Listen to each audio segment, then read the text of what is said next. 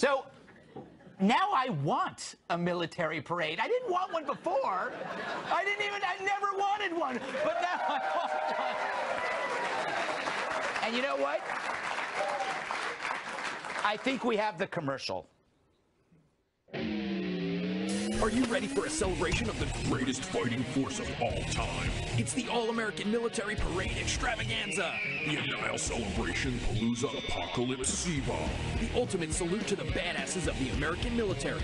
Featuring the back-to-back World War champs. This isn't your grandmother's military parade. It starts here and ends here.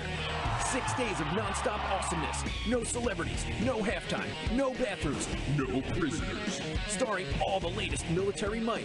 Rockets made of smaller rockets, which are made of smaller rockets. A nuclear electric guitar that plays solos while blowing up evil tyrants' porta potties. The latest in invincible but invisible tanks. What, you can't see them? That's the point. And the most advanced prototype ever created, a fighter jet made of deadly piranha fish. Plus, don't miss the parade's Grand Marshal, the ghost of General Custer.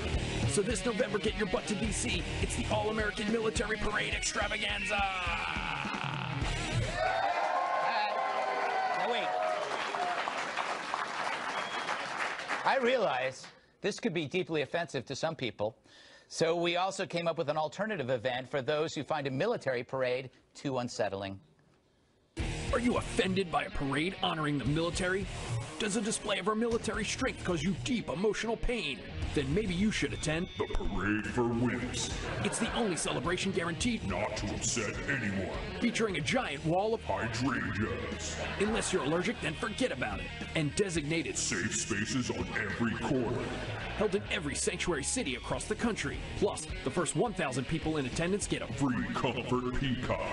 The Parade for Wimps is sponsored by the Spoken Word Poet Society, the Man Bun Brigade, and the Association of Grown-Ass Men Who Prefer Flavored Coffee.